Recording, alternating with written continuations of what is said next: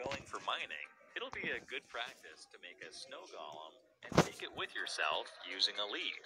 The snow golem leaves a snow trail along its path.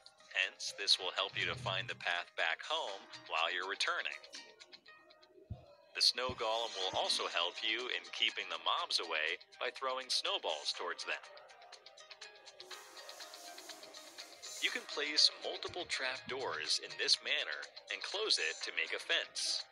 Now if you hold a food item in your hand, the mobs will jump inside and follow you, but they can't jump and come out.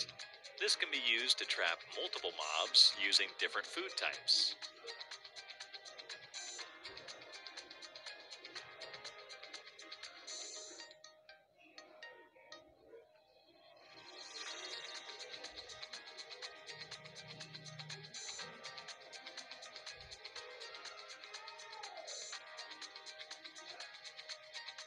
Here's an awesome trick to save yourself from a creeper's damage.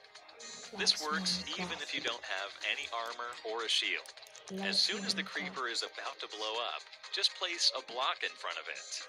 As you can see, we're almost unaffected, whereas in the other case, we could have been as low as half an HP. The same also works with TNT. You can use any kind of block to protect yourself. If you're about to loot a bastion, first off, make sure you're wearing something made of gold, so that the piglins don't attack you.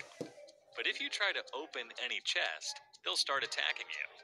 To avoid that, use a hopper. Remove the block underneath the chest and place a hopper to collect all the items of the chest without opening it.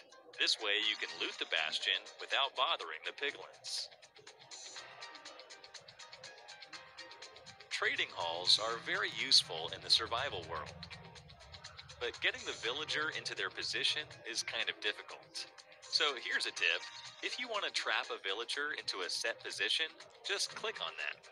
As you can see, they come near you as soon as you click on them. You can continue this process to take them along with you and then push them towards their assigned position.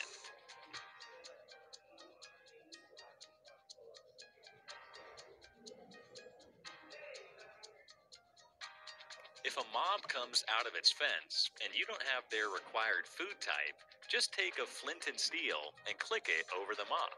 They have a tendency to go towards the nearest water source. So if there's a water source inside the fence, they'll automatically go towards it, which allows you to close the fence and trap them. Most of you know that sponges are used to dry water, especially the water inside the ocean monument. To dry the wet sponge, most people use a furnace, which requires a lot of fuel. Instead, you can go to the Nether and place all of the wet sponges on the ground to dry them out instantly. This is more efficient and saves your time. Here's a trick to make an infinite water source using just one bucket of water. You just need 2 pieces of kelp to do the trick. Remove 4 blocks. Now place any block like this and place the water looking at it. Now take the kelp and plant it exactly on these 2 tiles. That's it. Remove the water you placed before and take as much water as you want now from the infinite water source.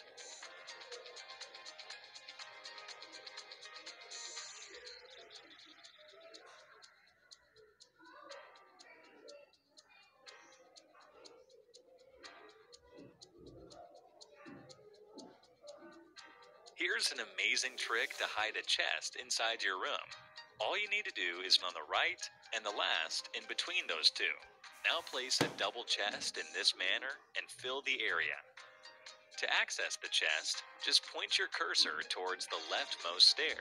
You'll see this black outline. Just move the cursor a bit diagonally till the outline disappears.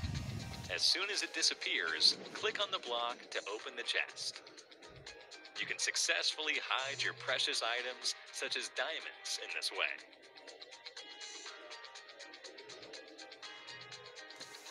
Books of enchantment are used to upgrade your tools and armor. But did you know, using a fire aspect book, you can light up a campfire?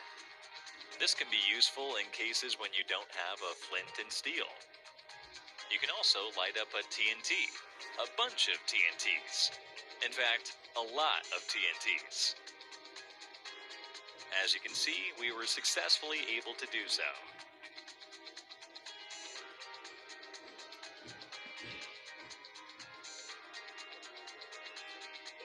If you're planning to build a mini storage outside your house, use this method. Place the chests, now remove blocks in front of it. Then take a bucket and place the water over each of them in this manner. So now, even if a creeper blows up next to it, the chests won't break. This works for TNT as well. The chests remain intact.